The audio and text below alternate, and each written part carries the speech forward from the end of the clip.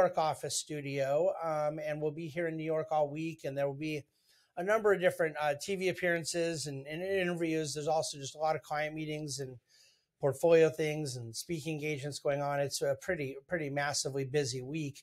In fact, I'm going to have Trevor Cummings do the DC today. I think it's Brian Seitel doing it tomorrow, Tuesday.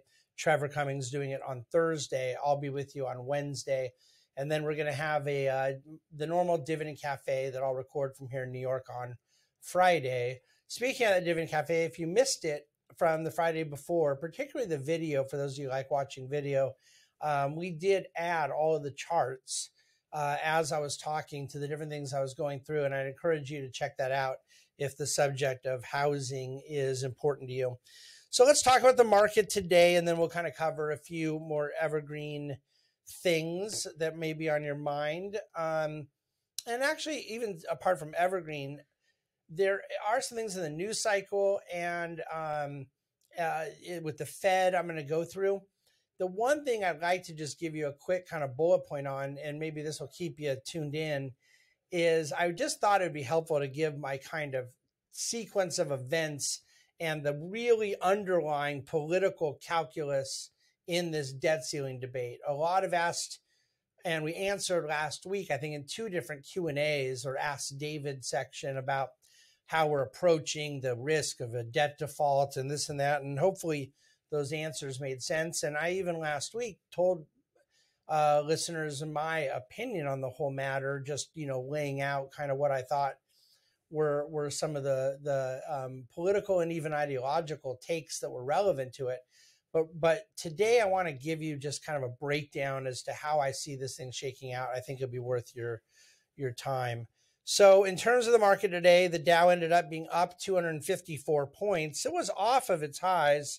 It did actually at one point get up over 300. But, the futures were kind of flattish last night and flat. They were up a bit this morning, but then moved higher after the market opened and then kind of zigged and zagged through the last 3 quarters of the day. But, stayed up and that's just the Dow, which was up, 3/4 of a percentage point. The S&P was up over 1%, the NASDAQ up 2%. So you had a strong day in technology and again, strong upside, in markets. The, worst performers of 2022 are more or less so far the best performers of 23. But the breadth has been pretty impressive. I mean, really most things are up. I do think some of this is expected in January, where you might have had some tax loss selling in December that gets unwound in January. In other words, there's a wash sale rule that forces you to not buy back what you sold for a tax loss for 30 days. And a lot of those 30-day periods are expiring or have been expiring, which may theoretically be creating some upside buying for some of the losers of last year. But we'll continue watching the general themes within market activity. It's a little too early and a little too sporadic so far to speak with a lot more conviction. But as far as a longer term period that wasn't very sporadic, the dividend payers in the S&P 500, that's different than the dividend growers that we might be buying. But of course, if you are going to be a dividend grower, you have to be a dividend payer. And so but just because you're a dividend payer doesn't make you a dividend grower, right? Our portfolio has at any given time 30 to 35 stocks. The S&P is obviously 500 stocks, but the dividend payers in the S&P outperformed the dividend non-payers by 23% last year. Pretty staggering number. Dividends paid in the S&P last year, though, were $563 billion. It's the highest amount of dividend payments in history. I want to remind people that in the 2010s, the decade we just came out of, dividends were only 26% of the return of the market.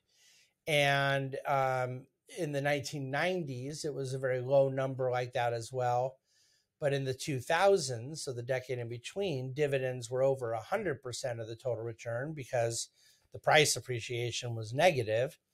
And if you just go back from the 40s, 50s, 60s, 70s, 80s, 50 years, more normal decades, no negative decades in there, dividends on the low end were about 40% of the market return, on the high end about 75%, and averaging somewhere in there, roughly, half of market return. That was a 50-year average before these last couple decades.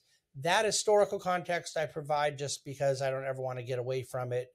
And I think there's a lot of relevance there around our dividend orientation. The current payout ratio of the S&P 500 is only 33%, meaning of total S&P profits, only 33% are being paid out in the form of dividends.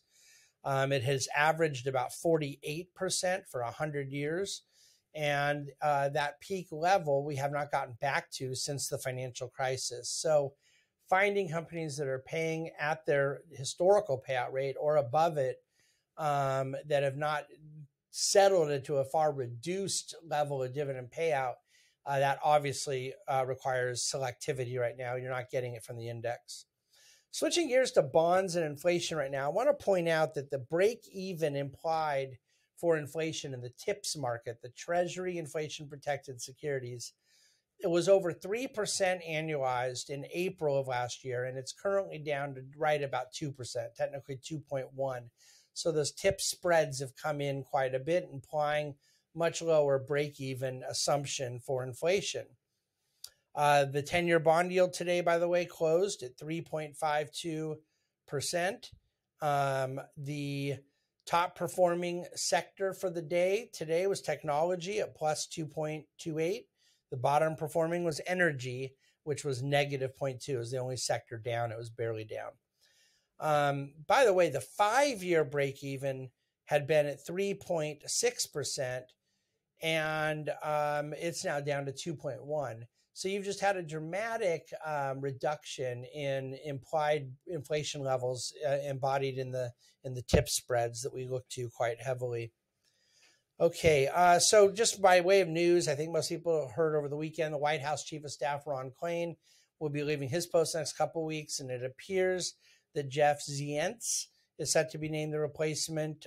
He's got a extensive resume, has covered a lot of ground, more recently worked in the White House in COVID policy implementation.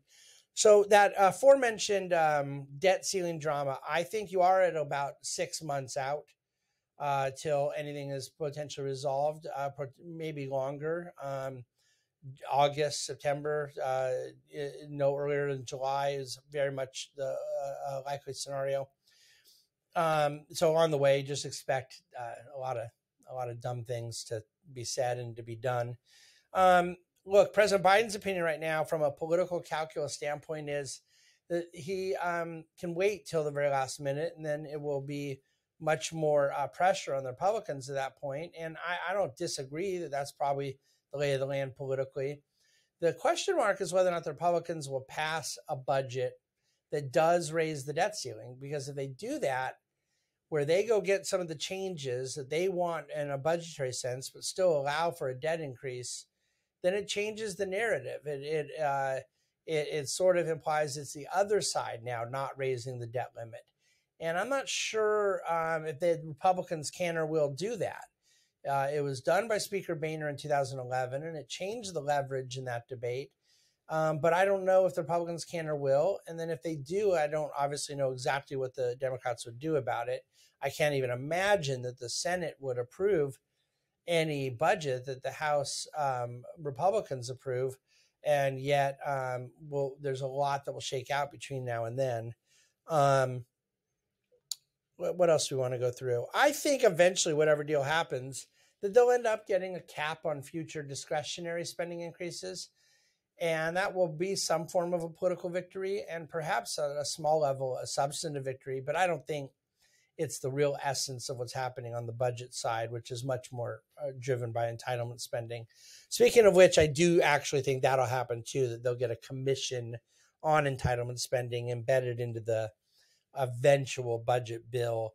That's one of the demands that many in the Republican House have. In terms of economic news, the National Association of Business Economics released its 2023 business conditions survey this morning.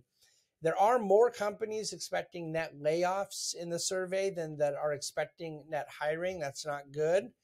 But there's definitely been a significant improvement in sentiment about inflation with almost every company surveyed, not quite all, but nearly all, indicating that material costs have declined for them. I would point out separately, just from a Bloomberg chart update, that weekly bankruptcies have picked up. Now they're not high; they're higher, but they're still not quite where they have averaged for the last 15 years or so when you exclude recessions. But they're getting pretty close. Okay, so again, the big housing dividend cafe on Friday. The only kind of anecdotal news I'll share since then is that existing home sales declined 1.5% in December. So that brought total sales down year over year, transaction volume down 34%. And that was with an elevated amount of sales in January, February, March. So that trend of declining volume, we're now down to the lowest level of activity we've seen in over a decade. The Fed is definitely telegraphing quite heavily quarter-point rate hike at the next meeting, and perhaps a quarter-point rate hike behind that. The vice chair of the Fed, Lael Brainerd, made a speech at the University of Chicago over the weekend indicating this. So that is my expectation. The other piece I want to point out is that the Treasury Department may be doing things right now to sort of hold on and deploy cash, which enables them to kind of make some of their debt allowances last longer with this current debt ceiling hiccup. And I think that does play in to the Fed's plans of quantitative tightening. It handcuffs their ability to accelerate removing cash from the system. Oil was up $1 since the Thursday close, kind of flat today. A takeaway from Davos was that Saudi Arabia is definitely making noise about more openness to denominating oil sales outside of U.S. dollar, and China in particular continues to express a desire for yuan-based purchase of Saudi oil. You must read the Against Doomsdayism section in the DC Today, and certainly the question I thought was worthwhile and Ask David. I'm going to leave it there. Brian will bring you DC Today tomorrow. We're looking for the PCE index this week, the personal consumption indicators, and other inflation price measurement, this one that the Fed looks at heavily. That's on store for the week. Earnings season is now in full effect. We'll get a lot more information about earnings in the week to come. And that is what we have for you today in the DC Today. Thank you for listening, watching, and reading, and reach out with any questions anytime. Questions@thebahnsengroup.com. Thanks for listening, DC Today.